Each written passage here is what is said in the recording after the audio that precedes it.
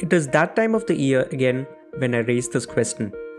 The last time I asked this, Hamilton and Verstappen were battling for the championship lead. Ferrari and McLaren were fighting for the third position, and Mazepin was still on the grid. Many things changed since last year, but one thing remains. Daniel Ricciardo is still struggling in McLaren, and so I asked this question again. Is it finally time for Ricciardo to retire? Ricciardo has changed more teams in the last half decade than any other driver on the grid. In 2014, Ricciardo replaced Mark Webber at Red Bull, moving from Toro Rosso and teaming up with the four-time world champion Sebastian Vettel. With the rule change in 2014, Mercedes dominated and Ricciardo won the team battle against Sebastian Vettel that year. Ricciardo gave such a stiff competition to the former world champion that Vettel triggered a clause in his contract to leave Red Bull after the season end and move to Ferrari in 2015. That meant Ricciardo got a new teammate in 2015 in the form of Daniel Kvyat. 2015 was an unremarkable year for Red Bull, with both drivers struggling to get decent points. And even though Kvyat won the team battle that year, he was replaced by Max Verstappen the following year at Red Bull. This followed a 2.5-year time period with stiff competition with the young prodigy Max Verstappen. Verstappen was different to every other teammate Ricciardo ever had. He was younger, more talented, and eager to impress the bosses. He was also perhaps favored over Ricciardo by the bosses when it came to setups, upgrades, and strategies.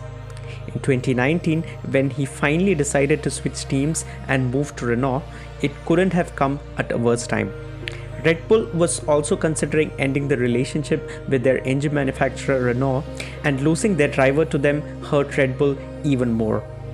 Horner even said that it looked like Daniel was backing out from a fight.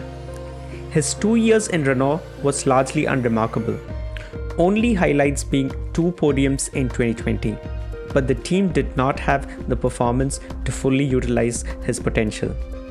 The announcement that Ricciardo would compete for McLaren in 2021 was welcomed with much excitement.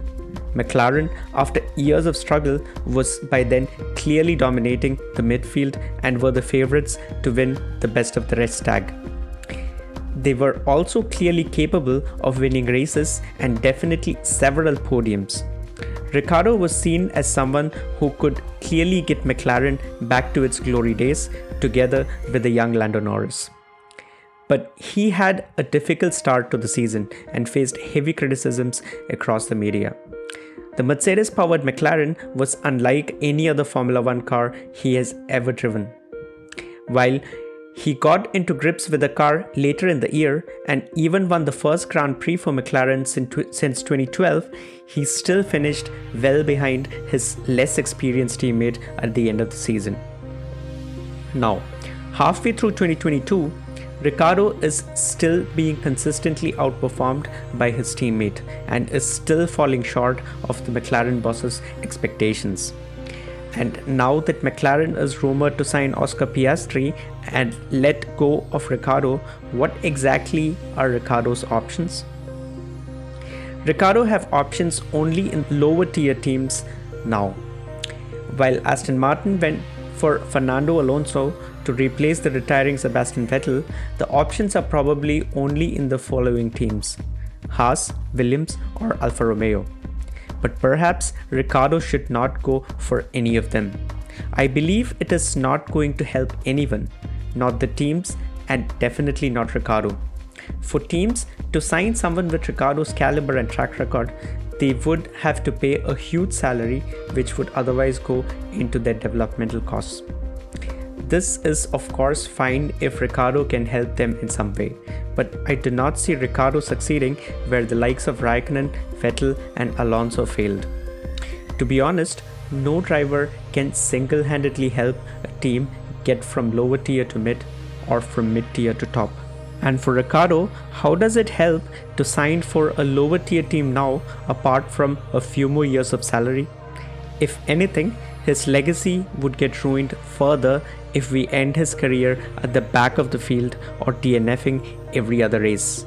In my opinion, Ricciardo should just retire now at the end of the season in a team that is perhaps the second most successful team in Formula 1 history.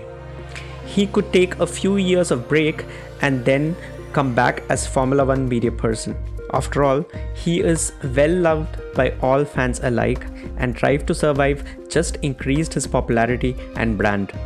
In my opinion, Ricciardo should leverage that, but not on the track, but off it, holding the mic and connecting with the fans who love him for who he is.